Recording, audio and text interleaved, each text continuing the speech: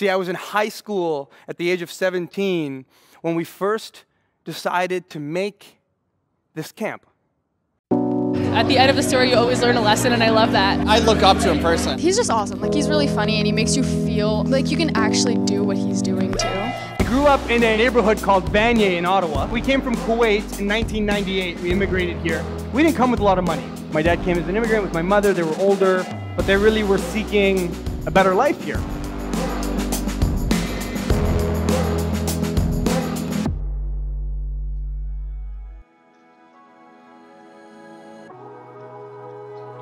My friend said, Fahd, I want to start this camp for low-income children who never had an opportunity where we grew up in. And I remember on the first day of the camp, me and my friends were standing in front of the school like this. Not sure why. We were standing there and we were waiting for the kids, but we had no idea if the kids were going to show up.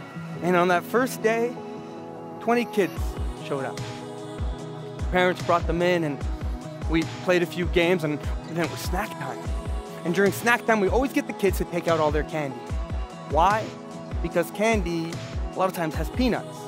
And peanuts makes people die. I had 20 kids. I needed to make sure 20 kids stayed alive. The kids are taking out their candy. I getting super excited, like, yeah, this is gonna be good. I'm walking away motivated and educated at the same time. It was amazing to watch. The kids were engaged the whole time. The kids were talking, they were talking back. Like, his story really touched upon my story as well. We came from a similar kind of community settings.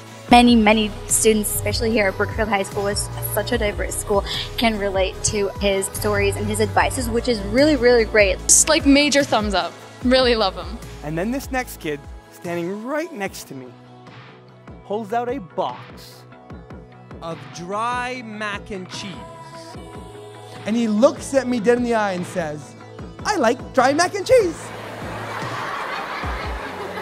And like 16-year-old me was just about to, you know, like what the heck? Who likes that? Luckily, we had senior counselors. This is why it's good to pair your younger staff with some older ones. And he comes running in. He's like, oh my God, is that dry mac and cheese?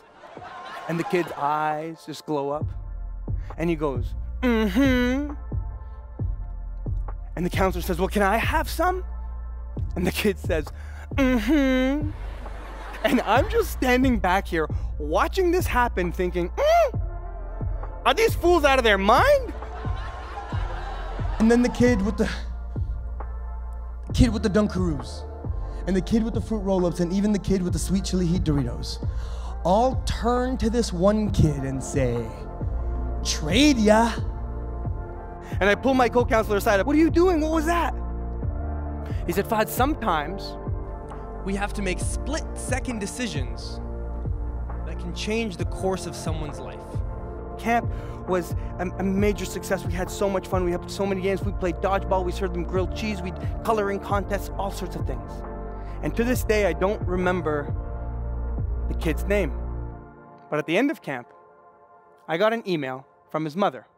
And the subject line read, what have you done with my child? Oh my God, he was never supposed to eat the dry mac and cheese. She says, my child has been to special schools and special programs. He's been seeing psychologists and psychotherapists.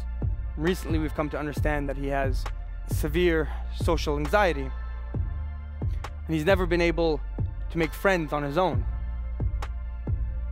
But today, he's in the park by himself, making friends.